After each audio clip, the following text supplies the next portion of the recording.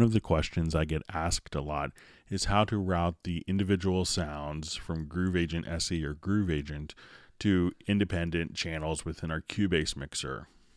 Now, a lot of people aren't aware of how flexible the mixing inside of the plugin is. So each sound within Groove Agent could have 4 bands of parametric EQ, compression, tape saturation, as well as an envelope shaper for transients. Each channel also has access to 4 auxiliary sends, and each of these auxiliary sends can be chosen from 29 different high-quality plugins. We also have 4 inserts for the kit and 4 inserts, again, from the same pool of plugins for the master section.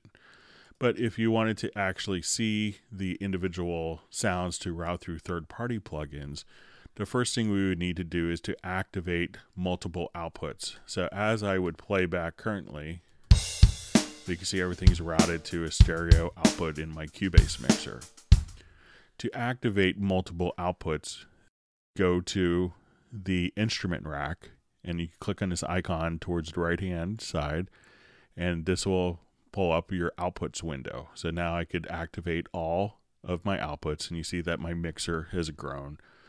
If you don't have the instrument rack handy, you could also just from the inspector, if you go to the MIDI output port over to the right, you could turn on or off your individual outputs there. So if we're playing back our project and we wanted to now route these individual drums to different outputs of our mixer, I would go to the instrument and click on the mixer, and we can see right above where the meters are. If we click there, we can now route our kick to output 2, our snare to output 3, our hi-hats, and we can just kind of go down the line. We'll say our toms, our room mics, our overheads, etc. So this way we can route these individual drums to independent mixer channels, and that allows me to run it through third-party plugins.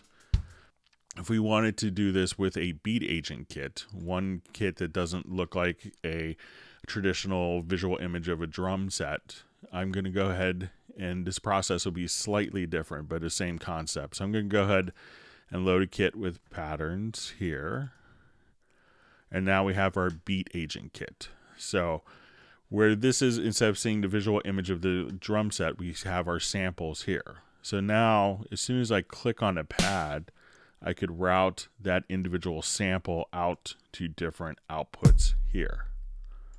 So if I wanted to play this,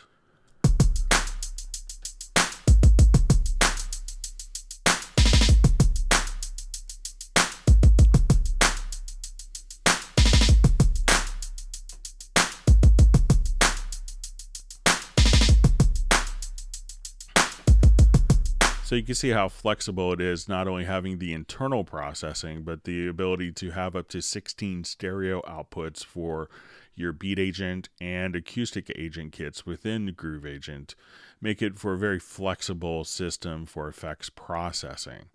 If you like this video, please feel free to give it a like and feel free to subscribe to our channel.